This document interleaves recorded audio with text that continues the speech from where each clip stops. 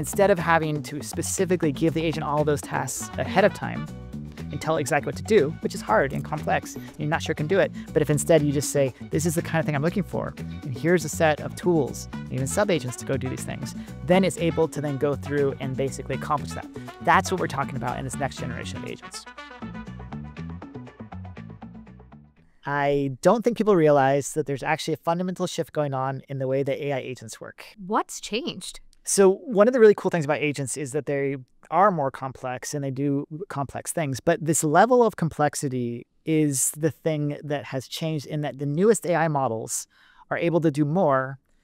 And the techniques that you actually use to like prompt them in these new ways are actually evolving to a way that you can have these agents do these complex tasks. So this concept is not new at all. Like like even years ago, if you look, there's like these like baby AGI, auto GPT, and these were all built on the fundamental premise that if you have an AI model and you ask it to like go and think about to do the task and figure out a way to do it, it'll work. They just didn't work very well. It would be like... Why didn't they work very well? It sounds like... I mean, we've always talked about AI in the context of being like, AI is so smart, it can do all of these things. Imagine that you got somebody who was smart, but like new, didn't have a ton of experience, and you said, do this hard, complex task. They might not know exactly what to do. They might come back with something that was like, I mean, they might get stuck. They might not know what you wanted. They might not understand the nuances of what it means to do all these things. And that's kind of what happened with AI before, is the models kind of were not good enough to go through it all. One of the stark examples that you were giving, one, we give it a very simple question. It's almost like getting insights out of a document, like summarize this 20-page document, versus, you know, moving forward where we're telling it how to do something. So create this report, make these columns, et cetera, et cetera. Now with these agents, if we're giving these, instructions with the way we're being built, isn't that more of the same? It's not that like having the ability for agents to do very complex, interesting things is, of course, the only way to handle agents. Like sometimes you want an agent to do the 10 things that you want to do, the steps that associate with it. Right. So there's a natural evolution in the enterprise to want to have agents that go through and specifically follow a process. You don't have to think outside the box. Just do what I ask you to do. But one of the key things now is that's not all they can do. They can do that, and you can have custom agents that are specific to some enterprise task, but then also they can be more generic. And you could say, here's a set of capabilities, a set of tools. I want you to figure out how to do something that is complex. And then they can do that also. So we're starting to see that you have this, like, not just an employee that can go through and do these steps for you because you've taught them how and you've told them explicitly what to do, but instead they can have somebody who can help you as do your job and do some work for you so that you're able to then do even more. So if I'm thinking of leveraging now this new wave of autonomous agents, how would I go about figuring out, like, are they on the right path? Are they doing the right thing? How do I test? Okay.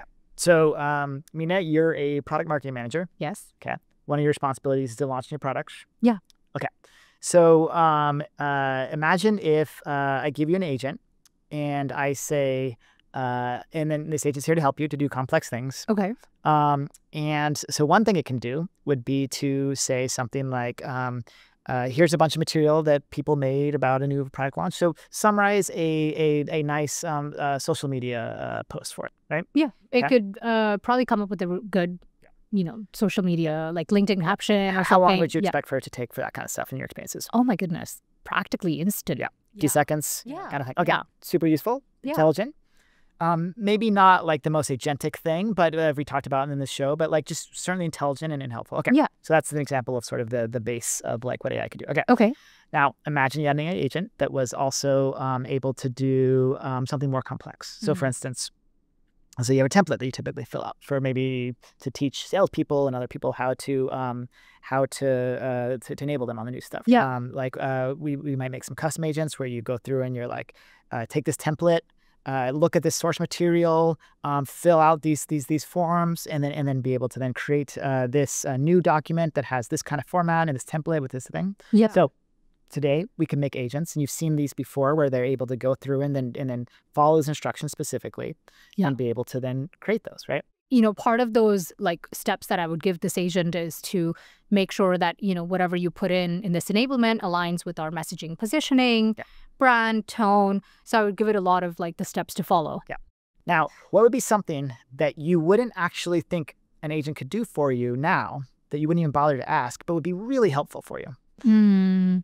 Probably help me think of, a very effective and connected launch strategy for some of our upcoming AI products. So why wouldn't you think that an agent could do that today? Oh, it's very complex. There's multiple threads. So what would you do to answer this question? There's so many work streams that a product marketer would follow in order to think of a launch strategy, right? So it's not just about knowing what the messaging positioning is, but also to figure that out for any upcoming product. So part of that as an underlying dependency would be to understand the roadmap really well. It would also be a search step. Like I'd have to find the right roadmap in the first place. Like those things evolve quite rapidly. And then, once I felt like, okay, I have a reasonable handle on that step, I would, or a product marketer would then move to like, okay, now let me figure out the messaging positioning. Let me think about AI trends. Let me look at, how things are being talked about. Let me look at customer feedback. Let me look at market insights, analyst reports maybe. And then from there, I would think of, as part of the launch strategy, even what the deliverables are, right? Where it's not just me coming up with a page that I might present to my marketing leadership and product leadership. It's also, what would I put on the webpage? What would I put on internal materials like a deck? What would I put on, the blog or the press release? And so you kind of have inherently made this like to-do list of all these things to accomplish in order to do this thing. Oh, yeah, they would know exactly what it would entail. So now, imagine if you did ask an agent to do this, and it would be able to go do this by basically thinking about it for a while and then figuring out that in order to be good at this, in order to do this job very well, it would go through, and you have given it tools effectively to do that kind of research, to look up that information, to go examine those things, and you give it enough time so it's able to go and think about it and come up with the right answer. So this is exactly what you just said is an example of how, instead of having to specifically give the agent all those tasks ahead of time and tell it exactly what to do, which is hard and complex, and you're not sure it can do it, but if instead you just say, this is the kind of thing I'm looking for, and here's a set of tools, and even sub-agents to go do these things, then it's able to then go through and basically accomplish that. That's what we're talking about in this next generation of agents. Oh, wow. So where I just kind of give it the task, I don't even have to tell it the steps. It figures out the steps on its own. Exactly. That's amazing. Exactly. And so these are still AI agents, and they still are doing complex things, but it's actually a fundamental evolution of what it can do in the enterprise for you, and for not just product marketing, of course, for all sorts of different things that people and companies do. That's pretty amazing. I would have never thought that agents could handle that level of complex tasks.